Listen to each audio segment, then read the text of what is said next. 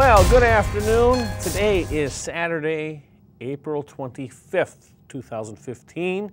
I want to thank you for joining us at North Star Oasis. I'm your host, Jeff Williams, here for another action-packed episode, and I am going to stress there is action after a little bit of drama that we're going to bring you today. First, a reminder, well, first of all, I want to say thank you to our young intern, Andrew. He's back in the control room with us today for the first time in a couple of weeks. I am still wondering why he wasn't here, but then I'm not paying him, so that means that I guess he's free to do freelance work and all that.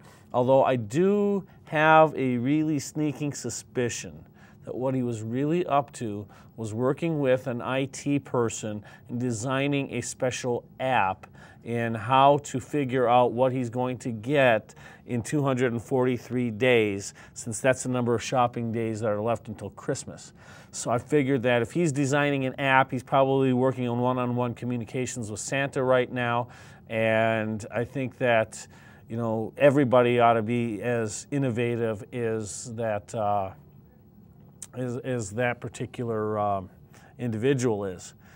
So, you know, with today being Saturday, let's take a look at a couple of things that happened a couple of weeks ago. Hillary Clinton made a major announcement. It was the worst kept secret in all of Washington, because I think that everybody pretty much knew the announcement that she was going to make, that she was going to and is planning and wants to be President of the United States.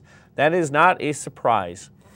So what we're going to do right now is show you, and I guess I'm going to preface this, that what we're going to be doing here in the next few weeks in one segment, unless there's pressing news that takes immediate attention, is we're going to focus as these candidates announce for president, and from both parties, including any major independent candidate that might jump in. Maybe, you know, Donald Trump, if he decides to not run any party but decides he wants to run, well, we'll cover him too. But we're going to just focus on the announcement as each of these people announce. Now, in the next couple of weeks, we're going to end up just taking one at a time. So we're going to kind of try to get through that backlog. So right now we're going to show you Hillary Clinton's announcement. I'm getting ready for a lot of things. A lot of things. It's spring, so we're starting to get the gardens ready, and my tomatoes are legendary here in my own neighborhood. My daughter is about to start kindergarten next year, and so we're moving just so she can belong to a better school. Mi hermano y yo estamos empezando un primer negocio. Vaya. After 5 years of raising my children, I am now going back to work. Every day we're trying to get more ready and more prepared. The baby boy coming your way. Right now I'm applying for jobs. It's a look into what the real world would look like after college. I'm getting married this summer to someone I really care about. I'm gonna be in the play and I'm gonna be in a fish costume. From little tiny fishes. I'm getting ready to retire soon. Retirement means reinventing yourself in many ways. Well, we've been doing a lot of home renovations. But most importantly, we really just want to teach our dog to quit eating the trash. And so we have high hopes for 2015 that that's going to happen. I've started a new career recently. This is a fifth-generation company, which means a lot to me. This country was founded on hard work, and it really feels good to be a part of that. I'm getting ready to do something too. I'm running for president. Americans have fought their way back from tough economic times, but the deck is still stacked in favor of those at the top. Everyday Americans need a champion, and I want to be that champion. So you can do more than just get by. You can get ahead and stay ahead, because when families are strong, America is strong. So I'm hitting the road to earn your vote, because it's your time. And I hope you'll join me on this journey.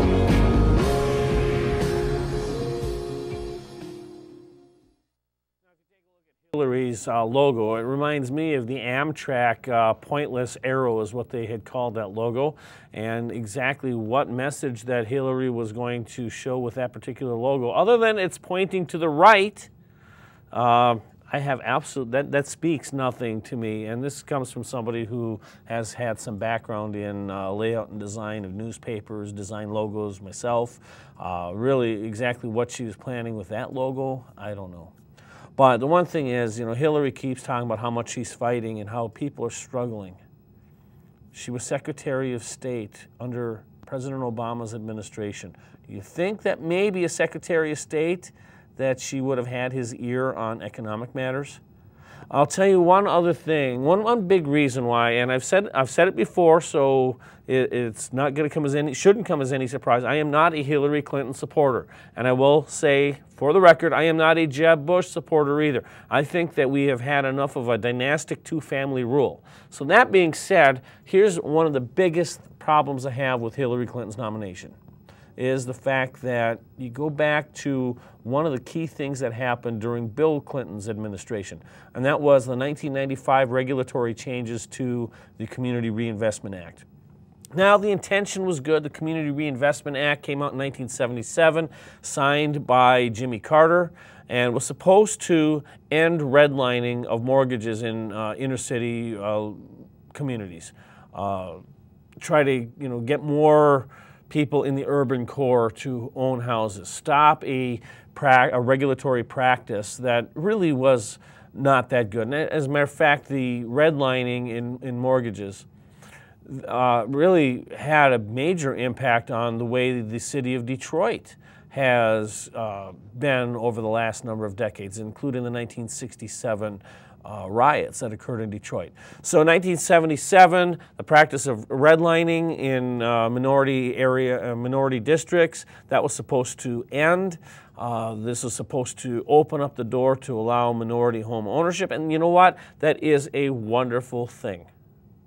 But by 1995, what had happened? We had just gone through a period of bank consolidations, and we had credit scoring, and then we end up having the 1995 regulatory change to the Community Reinvestment Act.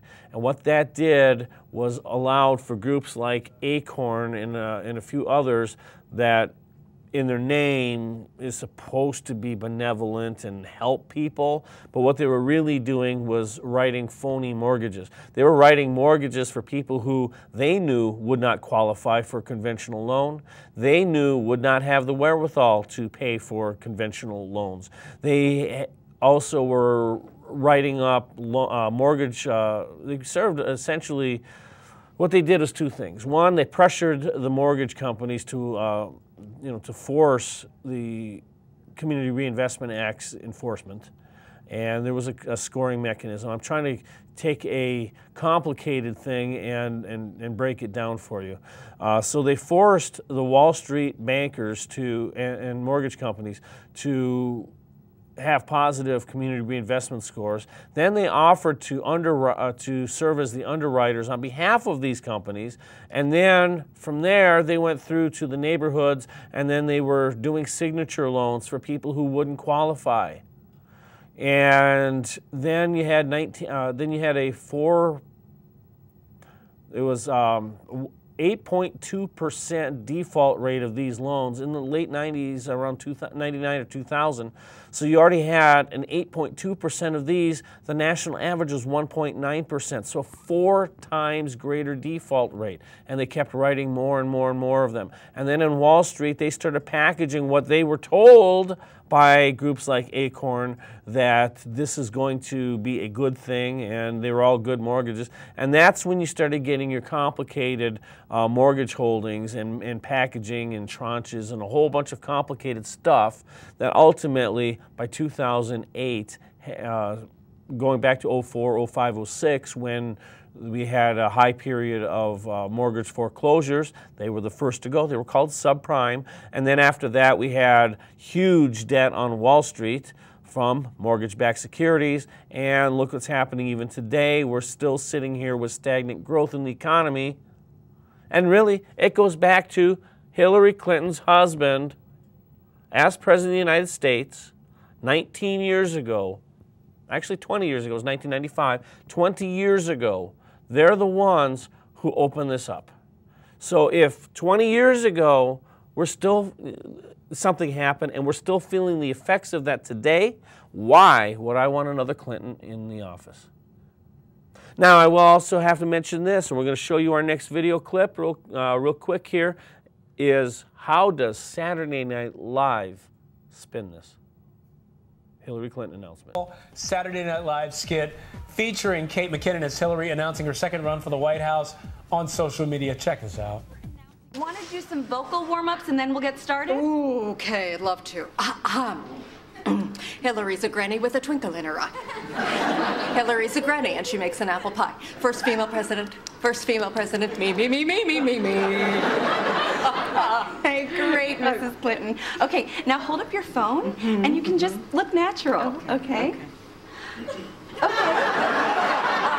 Citizens, you will elect me. I will be your leader. Don't worry, we'll just delete that one off your phone. Okay. Well, know a thing or two about that, right? Oh, Christina, meet my hand in the air. Okay. Thank you so much. Hillary would make a great president. And I would make an even greater first dude. Thank you, Bill. That's nice. Hillary, isn't it crazy that phones can take videos now? Yeah. I mean, if they could have done that in the 90s, I'd be in jail. Oh, that, of course, Daryl Hammond, of course, as Bill Clinton.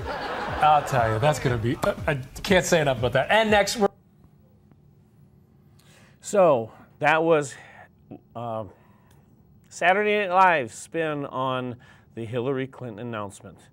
And yes, there's, Bill Clinton, he was cavorting while in the White House. For those of you who are millennials who don't remember the Clinton years and always hear just the positive spin, Bill Clinton has cavorted in the White House the first time.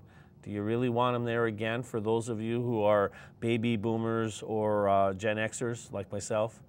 Bill Clinton cavorting again in the White House? Which intern is he going to find this time? I hope we never have to find that answer out. Now, a couple of weeks ago, we brought you a story about Ringling Brothers and Barnum and Bailey Circus announcing that they are not going to be using elephants in their performances again after 2018. So we're going to just show you the first first minute or two of one of the major announcements that came out about that particular story before we continue with the rest of our show. Of the last century, the late 1800s, P.T. Barnum has been known for spectacle, big top shows, and elephants. But the animal's treatment, often criticized as cruel, has been the subject of ever-widening lawsuits and scrutiny. Today, Ringling Brothers and Barnum and Bailey Circus bowed out of the fight, announcing that by 2018, all elephant performances will end. Ringling's parent company owns 43 of the pachyderms, 13 still touring and performing in 1,000 shows a year. The Humane Society was one of the animal rights groups pressuring the company. As President Wayne Pacelle joins me now. Mr. Pacelle, many of us have been to the circus and we don't necessarily see what the problem is. What was the problem? Well, there's what happens in the three rings, but really the big story and the backstory is what happens to animals during training, where they're coercively trained, they're dominated, sometimes hit with bull hooks, which is like a broom handle with a sharp metal object at the end of it. They're often on chains for 20 or 22 hours a day, and they're really sent on boxcars on railroads to 100, 115 cities a year. So they're going from Detroit to Milwaukee to Minneapolis. That's no life for an elephant. These are highly intelligent, sociable animals. In the wild, they migrate 40 miles a day. They live with the mothers and the grandmothers and the babies. Life on a chain to do a silly stunt, I think a lot of people question in 2015 whether that is an appropriate activity. Well, elephants, they do have very thick skins. They're not soft skinned like we humans are. And if they already travel 40 miles, or I've heard in some instances 80 miles, if elephants can travel this distance, then why do they have a problem going from Detroit to Chicago to Milwaukee to Minneapolis? That part of his logic I really don't understand. I know what he's trying to get at. He's trying to say that having an elephant in captivity is a really, really bad thing. We shouldn't do it, blah, blah, blah. But here's what happens when you have hunters out in the wild. As we had mentioned in our show prior, what is the alternative? The alternative is to have poaching, to put them in areas where we have poachers. And then let's take a look at something that just happened last week with a big game hunter. His name is Ian Gibson, and his death has elicited zero sympathy, including from myself. I'm just going to read a couple of comments here before I play the video. Well, actually, I got to play the video first, so that way you know what the context is here. Sorry about that. And let's go to the video on my computer, please. They are the largest land mammal, and so it's fitting that a special breakfast treat for the elephants at Sydney's Taronga Zoo was a record-breaking 728-kilogram pumpkin. The monster vegetable was the largest to ever grace Sydney's Royal Show and was trucked to the zoo after it received its prize, to be stomped on and gobbled up by the local pachyderms. They approached it fairly quickly, actually, and then when they got near it, they were a little cautious, making sure things were okay. And then one of the big girls, Pac Boon, kind of led the charge. She got her head down, smashed the pumpkin fairly quickly, actually, and now they've demolished it. The zoo's elephants get a variety of interesting food items, particularly enjoying fibrous palm logs and tough pineapple plant tops. But the keepers said when they saw the giant pumpkin, they couldn't resist trying to get it. Enrichment's important for every kind of animal, us included. So for elephants, they're an intelligent creature, and we want to provide them with as much enrichment as they can too, you know. So they really enjoy things that change from the day to day. So we try to surprise them with different toys. We surprise them with different foods, like massive pumpkins. They loved it, yeah. You have a look for yourself. They've demolished it and still eating it, so I'm sure they liked it. The pumpkin would normally be recycled as green waste after the show, but organisers said they were happy to serve it up to some mammoth diners instead.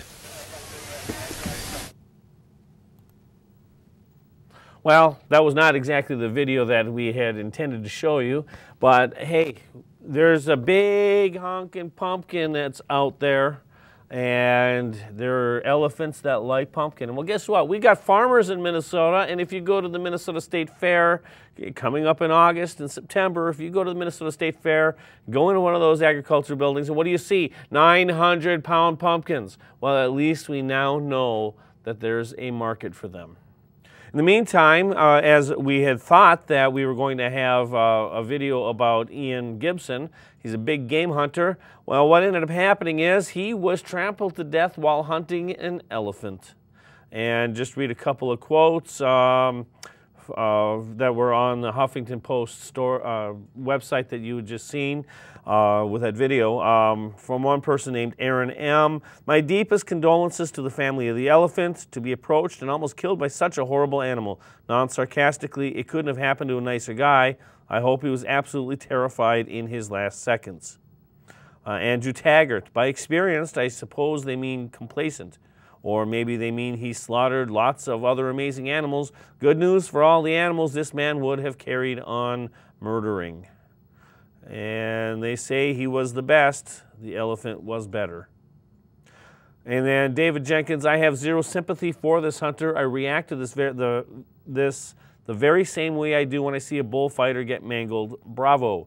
Condolences to his family, of course, but I'm far more concerned about the status of the elephant that delivered his much-deserved karmic payback. As to the subhuman and disgusting woman hunter who posed with such glee with a giraffe she'd killed, look up the word karma and put your weapons down and wipe that smile off your blood-spattered face." And then Nicola Gill, and I have no idea about the situation with the giraffe. Nicola Gill, "Elephant 1, hunter 0, elephant wins." So that's what people are cheering on elephants, right? Absolutely, and they should. Elephants are very, very smart creatures, and as I mentioned, they do have very thick skins. So I think that they're not necessarily afraid of any type of criticism that might be coming their way, unlike a lot of animal rights activists. But now, what else in the world is happening with elephants? A story I actually read recently in Air Force Times newspaper or magazine. There's actually a story coming out of South Africa, and we're going to just show you that video right now. Now, South Africa is definitely thinking outside of the box concerning security. In the South African bush, elephants are being trained in the art of biodetection to see if they can use their exceptional sense of smell to sniff out explosives, landmines, and even poachers. During a recent test run, a 17-year-old male elephant named Tishuru walked past a row of buckets. A swab laced with TNT scent had been stapled to the bottom of one.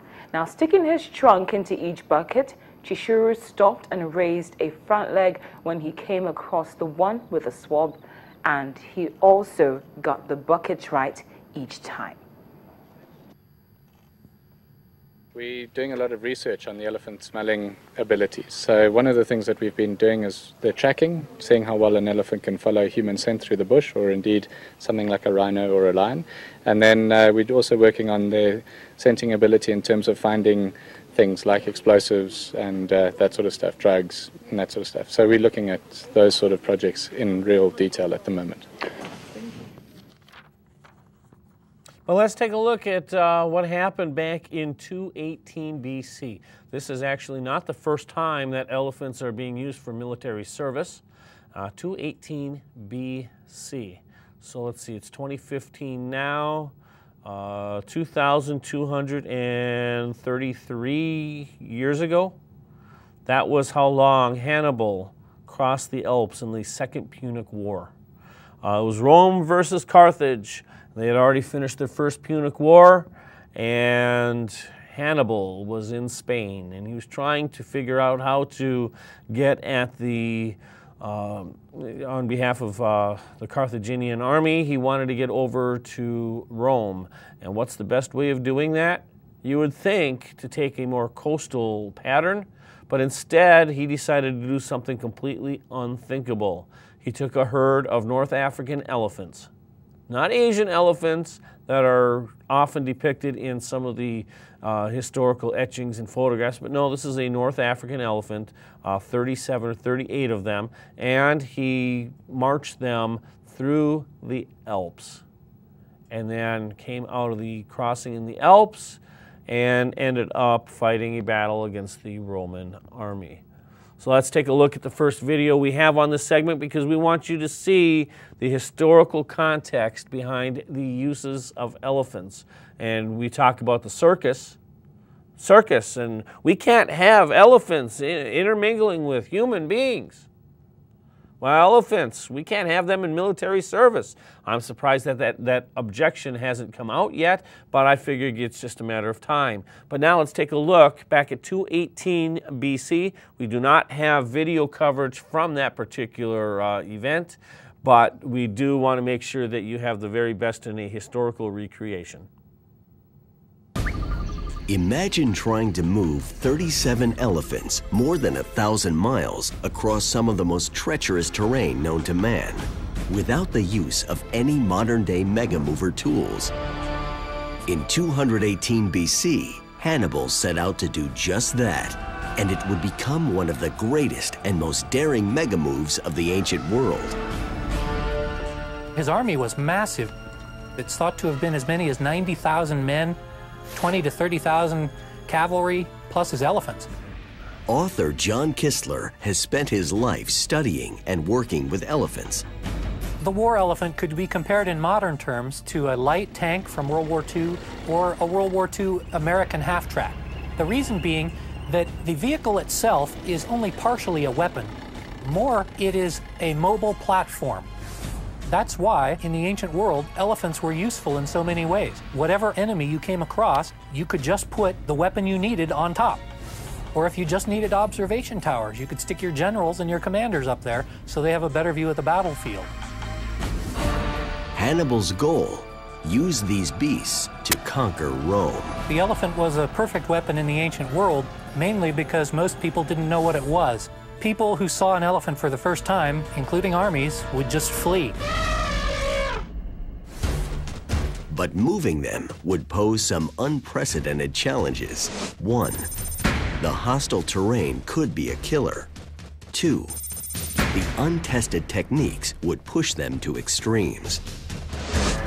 The logistics of taking a huge army of this sort is immense. Talk about a mega mover. The plan: the elephants would be led on foot across the arid Spanish plain. At the Rhone River, rafts would be built, creating a floating bridge so the elephants could be transported across. Finally, they would ascend the 10,000-foot passes of the Italian Alps. There's a number of difficulties, obviously, in transporting these elephants this long range by leaving in the spring to hopefully arrive in the Alps before the winter. Any little delays could prevent them from reaching the Alps in the fall, and if they waited until winter, they would never get over them. New Carthage, Spain, 218 BC. Hannibal set out on the first leg of his grueling three-part move to reach Italy, hauling his elephants across 650 miles of harsh desert and plains. The land route was the only way to get this huge army across. Hannibal assigned a team of megamovers to each elephant. It is likely that there were probably 4 people per elephant, 1 rider and 3 other people who assisted. The lead megamover, the rider, was known as the mahout. The mahout is the most important part of any elephant. Without the mahout, the elephant doesn't know what is wanted from it. And so the mahout is basically like a translator. He takes the orders of the general and tells the elephant what to do and how to do it. The life of the mahout is very dangerous because usually it's male elephants that are used for the military. They tend to be more aggressive. And the problem is that male elephants, as much as once or twice a year, basically go berserk. It's thought to be part of the breeding process, and they want to fight with anything they see. Risking their lives, the mahouts led these mammoth beasts across Spain, averaging about 6 miles a day. It was critical they reach the Alps and cross them before winter, which was rapidly approaching. So they had to devise ingenious ways for keeping the elephants moving. Elephants don't just stand there and eat 3 meals at 3 different times of the day like humans do. They eat almost all day and all night. So I believe that they had carts pulled in front of the elephants so that the elephants could just reach out with their trunks and grab a mouthful of food while they're marching along. This trek, which lasted nearly 4 months, was an important time for the mahouts to bond with their elephant and develop a deep sense of trust, because it was here, on the banks of the Rhone River, where their skills were really put to the test. It's believed that the river would have been at least 300 feet wide, and since elephants can't see very well, they wouldn't even be able to see across to see the other side. So when they approached the Rhone River, they got very upset and didn't want to go in. If Hannibal stood any chance of conquering Rome, it was critical that he come up with a plan for moving these elephants across the Rhone River. So he took a page from Roman megamovers. Hannibal stole a Roman trick from the First Punic War. One of the Roman generals in Sicily built rafts using hundreds of airtight containers, basically giant wine or water kegs. He then laid out boards on top of the containers and put dirt and plants on them so it looked like ground. And they got the elephants out onto the fake ground. And so this is where Hannibal got his idea for building rafts and tricking the elephants to get on to the raft. Hannibal's megamovers floated close to 50 tons of pachyderms into the mighty Rhone River. Unfortunately, Hannibal didn't take into account the herding instincts of his elephants. The First Punic War had occurred about 22 years before Hannibal had worked on crossing the Alps. And I did get some clarification that the species of North African elephant that Hannibal had used has long been extinct, and it was a smaller elephant than those that we currently know. So what exactly happened with crossing the river? Let's find out. He floated his elephants on rafts. This proved to be a disaster, not for the elephants, but for the megamovers.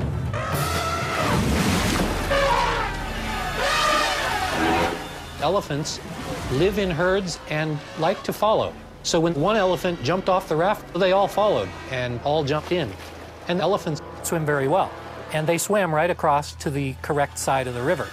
The problem was that the riders on their backs, almost all of them drowned.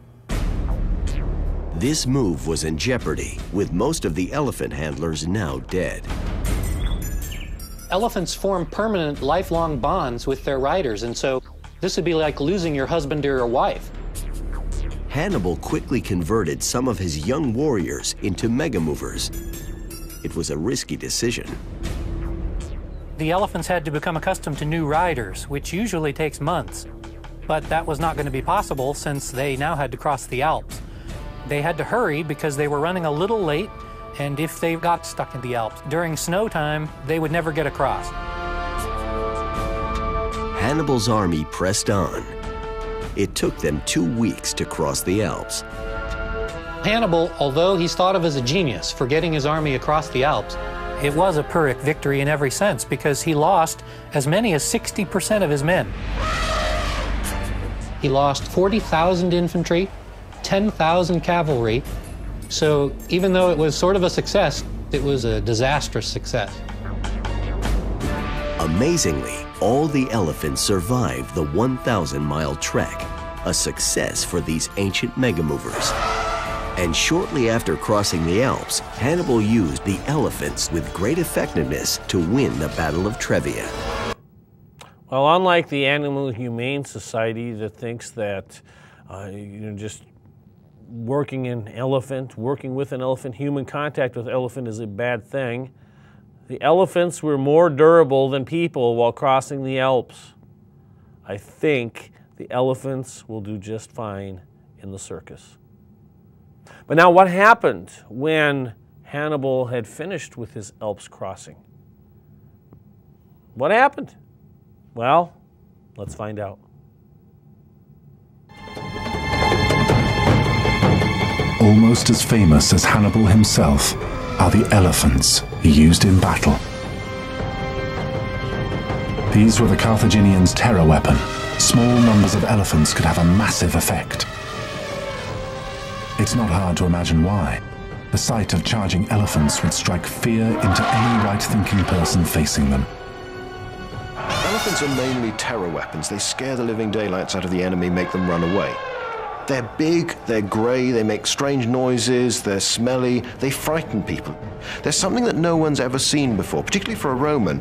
You've never seen an animal that's that sort of size, and you certainly haven't seen one bearing down on you in great numbers. So all it has to do is turn up and come charging towards you, and you're already pretty scared. You cannot imagine how fast an elephant can be if he goes wild. The most people, they think an elephant is very slow and because he's so big. He's like 40, 45 kilometers per hour. He can move very, very fast. So I think it's a very effective weapon in the war. The elephants used by the Carthaginians were a smaller, now extinct breed of African elephant from the foothills of North Africa's Atlas Mountains. The deployment of the battle elephant wasn't particularly subtle. Immediately before the battle, the elephants were first plied with wine. I can imagine he used some alcohol because elephants, they like alcohol, like beer or wine or something like this. They will drink it, and it's like the effect is like for people. Some people are very shy, so they drink some alcohol and they're the biggest fighter in the world. And this isn't with an elephant. You can turn the character with alcohol. The elephants would then be prodded in their ankles. In their inebriated state, this would have made them as mad as hell. Then it was simply a matter of pointing them at the enemy and charging, and hanging on. The elephant is very big and very large, and it's just going to trample its way through any formation. So they're very formidable. They can break up particularly dense bodies of troops, and cavalry are just frightened by terrifying the horses. Hardly a weapon of surgical precision, the idea was that they would batter the enemy, breaking their lines. When an elephant attacks people, he will use his whole body. So, first of all, they will roll the trunk in. they get down with the head and they attack with the trunk and hit very hard.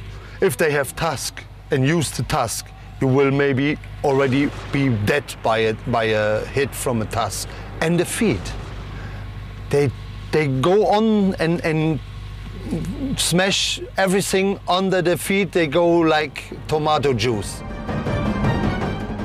However, there was a fundamental flaw to this weapon system. They were inherently unpredictable. Well, I'm going to read you the story on Huffington Post. I'm not going to try to show you a video that doesn't exist. A professional game hunter has been trampled to death by an elephant while leading a hunt with an American client in Zimbabwe. Ian Gibson, 55, was tracking animals in Chiwori North in the lower Zambezi Valley of Zimbabwe when the young bull elephant began a full charge. Paul Smith, the managing director of Chifuti Safaris, which employed Gibson, told the UK Telegraph, "We don't yet know the full details of how Gibbo, as we called him, died, as the American client and trackers are still too traumatized to give us full details." In a note on the website of Safari Classics, the company explained Gibson had been searching for a target for 5 hours when they stopped to rest. "It is with deep sadness to announce the passing of Chifuti Safari's professional hunter, Ian Gibson," the note said. Ian was tragically killed by an elephant bull earlier today while guiding an elephant hunt in Chiwori North. It adds, feeling he was quite close to the elephant, boy, I'd say, Ian and his tracker, Robert, continued to follow the tracks in hopes of getting a look at the ivory as the client stayed with the game scout. Gibson's tracker indicated the elephant was in the musth, a condition where the animal's urge to mate goes into overdrive and it becomes overly aggressive. But Gibson continued. The note continues, they eventually caught up with the bull, spotting him at about 50 to 100 meters. The bull instantly turned and began a full charge. And if you remember the video we just played about how they get when, it's something to do with breeding and they get very, very violent, this bull elephant in Zimbabwe was that way when Ian Gibson tried to approach. And the bull instantly turned and began a full charge. Ian and Robert began shouting in order to stop the charge. At very close range, Ian was able to get off one shot before the bull killed him. The scene was very graphic. It is not known if the animal was killed in the incident. Gibson is paid tribute to as a fine man and one of the most experienced professional hunters on the African continent. The same company lost a staff member in 2012 when Owain Lewis was killed by a buffalo, New Zimbabwe reports. So they don't have, elephants bond with people, except there's that certain time, and in cats bond with people until they become feral. If you have a feral cat around, it's going to run. But this time, a feral elephant is going to do what? He's going to kill you. And there was Ian Gibson out there hunting an endangered species, folks. And that's what the problem I have with this. I'm not against hunting. Not at all. Except, no, not at all except, for most species, not at all. Not deer, certainly not deer. And I'm not opposed to, birds. No, not at all. But an endangered species, there's a reason in America we have an Endangered Species Act to protect endangered species like the wolf, which now has actually been reintroduced to hunting. The bald eagle. We can't go out and hunt eagles. We can't even hold a feather of a bald eagle in our possession unless certain stringent rules apply. Mainly, you happen to be part of a Native American Indian tribe and have a vested reason for a ceremony. That's pretty much it. And I have looked at that law, and that's it, folks. You can't go out and just indiscriminately hunt bald eagles. Nope. But you can't do that with elephants either. But yet, Ian Gibson was able to. So There is no sympathy that most people, as I've read in comments earlier, offer Mr. Gibson. He probably was a fine man. He was probably a great guy. A guy I'd probably sit and have a beer with. He'd probably tell me all these stories about his trips to Africa. And I just sit there listening to him with delight. That's probably the kind of guy he is. But when you're out there trying to kill elephants, when there's already a problem with poaching, poachers, they're now slaughtering up to 35,000 of the estimated 500,000 African elephants each year for their tusks. A single male elephant's 2 tusks can weigh more than 250 pounds, with a pound of ivory fetching as much as 1,500 on the black market. The ivory is so valuable because all across Asia, particularly in China, ivory figurines are given as gifts, and China regards ivory as a cultural heritage, and they're not going to ban it. But now, get this, many Chinese consumers, they don't realize that elephants must be killed for their ivory. In one survey, more than 2/3 of Chinese respondents said that they thought tusks grew back like fingernails. They don't. Let's take a look at the next video. Our top story this half hour, the latest efforts to save thousands of elephants in Africa. On Tuesday, the White House announced new restrictions aimed at ending an illegal global ivory trade that brings in profits of up to $10 billion per year. Here's Charlie D'Agata.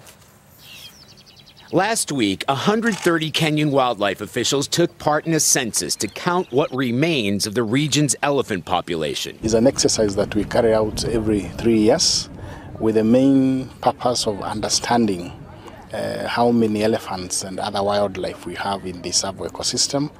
Not even elephants in this sanctuary have been immune to the systematic poaching that occurs across the African continent. Even poachers who are killed are readily replaced. There's an endless supply of people who are willing to take those risks. The hunt is for the elephant's ivory tusks, known as white gold. The illegal global trade brings in an estimated profits of $8 to $10 billion a year. This is what $8 million of ivory looks like. Nearly 4 tons were recently seized by authorities in Togo before it could be smuggled out of the country to Vietnam. In November, the U.S. government grinded a similar 6-ton stockpile into dust. It was a symbolic gesture to encourage other nations to destroy the contraband. This week, the Obama administration announced new restrictions that close loopholes and end commercial trading. The global ivory trade is fueled by soaring demand in China, where it's considered a status symbol by wealthy Chinese and a rising middle class. During this 2012 investigation in Cairo, a merchant told CBS News he'd even sold to government officials. The special aeroplane going back, Really? they put the stuff What, you get Chinese government officials? Yeah. They bought from you? Yeah. Ivory trading has been illegal since 1989. It's believed there's only between 250,000 and 500,000 elephants left in Africa. For CBS This Morning, Saturday, Charlie D'Agata, London. Who are the poachers? Do you know who the poachers are? There's actually a tie to the Twin Cities with poaching of elephants in Africa.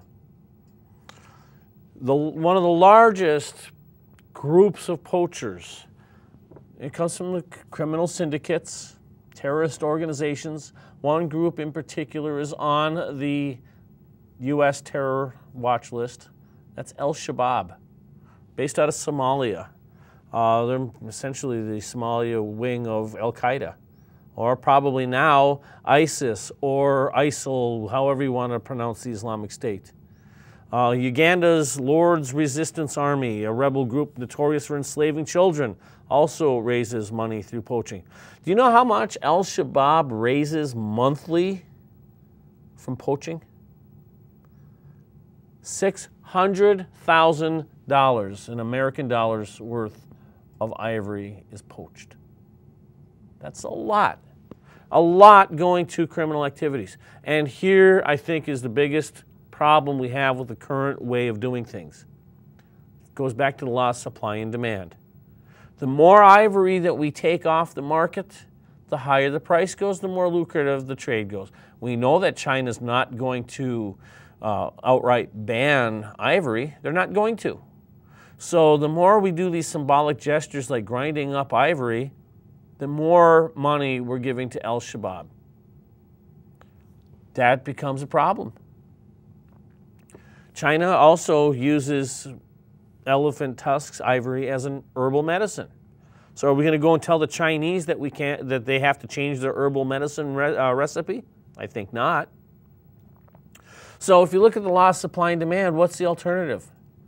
The alternative is to actually increase the supply and trade of ivory. And here's why. What will happen is two things. One, people will have a vested interest in protecting the precious commodities of ivory, because there's a profit motive. And then two is the fact that it'll also reduce the price. Now, yes, you can also argue that the lower price will increase demand, yes, in China, but it will also get it more out of the hands of Al-Shabaab and ISIL, ISIS, and other terrorist organizations by having a regulated trade. Have trade agreements. Can we go back to what actually works in basic economics? Trade agreements on the trade of ivory. I think we can make it regulated, and that might be a much better solution. John Stossel also agrees with me, and you've probably seen Stossel on ABC. You may have seen him on Fox News. Stossel agrees with me on this. And so we're going to take a look at one of his clips about endangered animals. In Africa, rhinos were disappearing. Poachers killed them for their horns. African governments banned poaching, but this did little good. We're talking about countries, governments, and police forces that are often involved in the poaching. Some government game wardens took bribes or slept on the job. It was a complete failure. Wildlife was disappearing everywhere. Species were disappearing from large areas. Brian Child spent years in Africa trying to save the rhino. What finally worked, he said, was letting landowners own them and make money off tourism. Suddenly, each tribe had skin in the game, an incentive to protect its own rhinos. Those indifferent security guards became fierce protectors of their tribal rhinos. Terry Anderson asked one, "What happens if you catch a poacher? Do you kill them?" He said, "No, we don't kill them. We just beat them up badly enough they go back to their village and don't ever come back." These people don't tolerate poaching because they want to keep the animals alive. They allow hunting, they allow photography. That is the way to save wildlife. And it's worked. There's a lot more rhinos alive on private land, where there were no rhinos 50 years ago, 40 years ago. Well, with elephants, I did find out while that last clip was playing that Asian elephants are even more endangered than African elephants.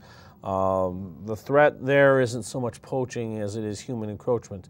There are only about 30,000 remaining wild Asian elephants, while 1,500 of them live in captivity.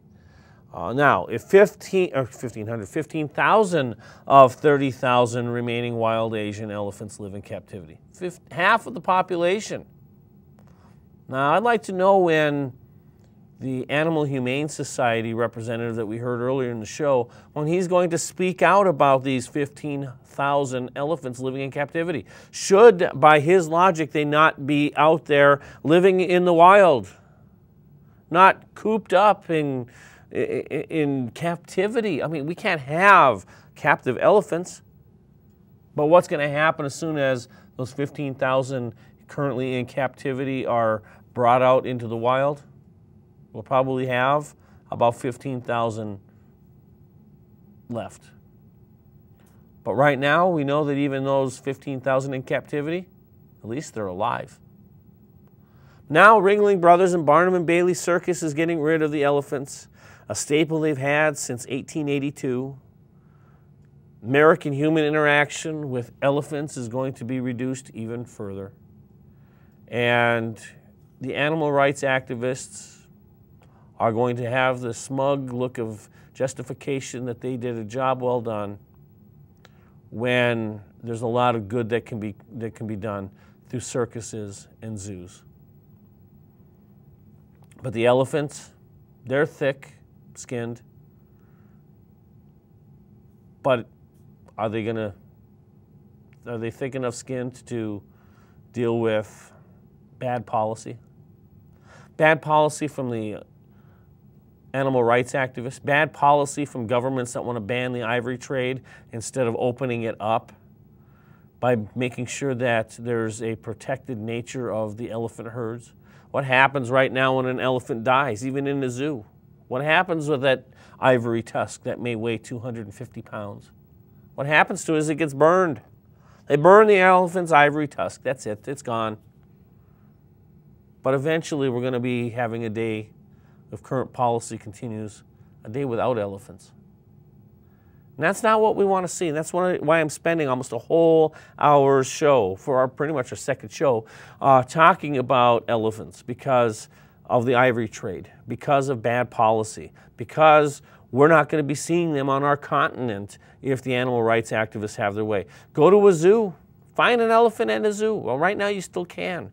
But after the circuses are done, then it's going to be the zoos that are next. Pretty soon you will not find, even in captivity, an elephant on the North American continent. I can guarantee you now, probably within 50 years, you will not see a single elephant if all the animal rights activists get their way.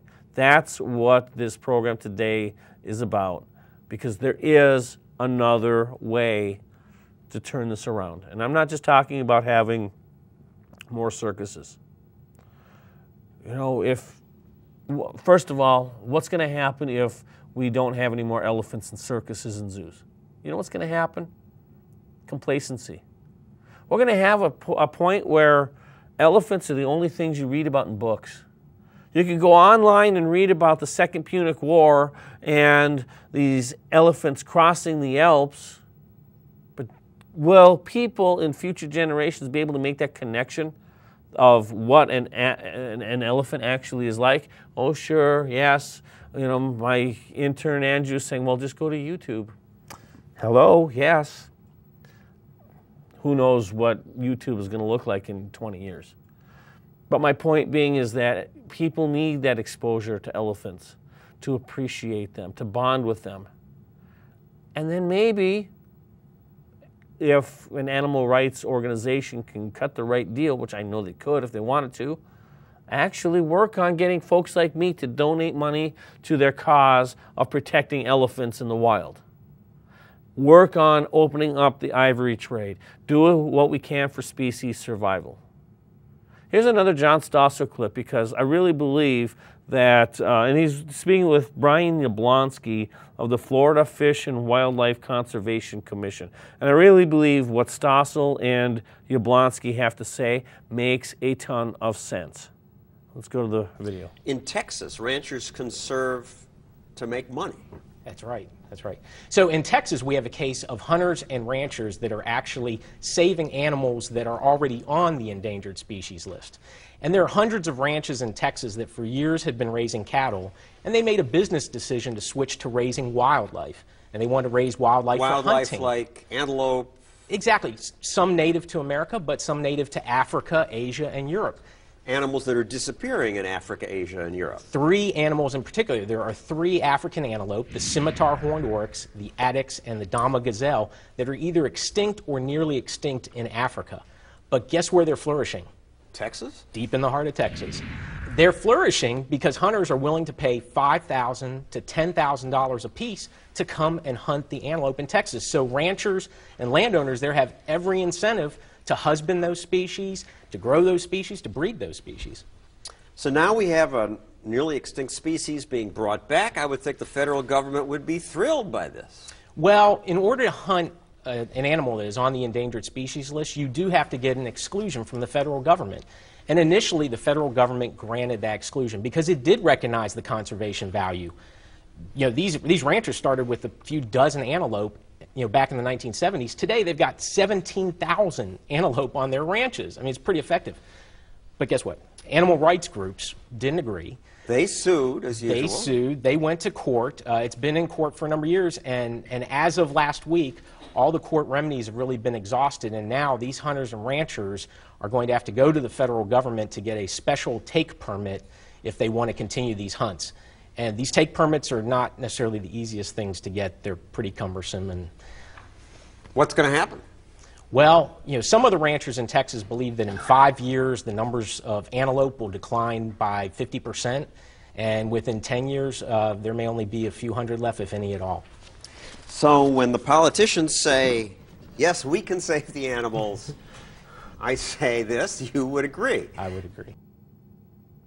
There's two courses of action to take. You can nurture and protect the species, as John Stossel and Brian Yablonsky advocate, or there's isolation and deprivation. And that's what the animal rights organizations, PETA, the Animal Humane Society, that's what they advocate. Now I want to separate for just a second the Animal Humane Society as opposed to the Humane Society of Minnesota. The Animal Humane Society is a nationwide, large, nonprofit organization that is very much in line with the goals of PETA and other protectionists.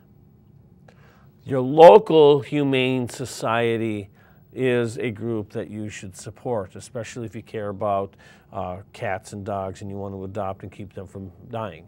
Or there's still yet another alternative, and that's going to a no-kill shelter. But I want to make sure my comments about the Humane Society are not taken the wrong way. I don't want them out of context. My comment is specifically the Animal Humane Society, the big, large circus tent of an organization, is the one that's in the wrong, not your local Humane Society chapter.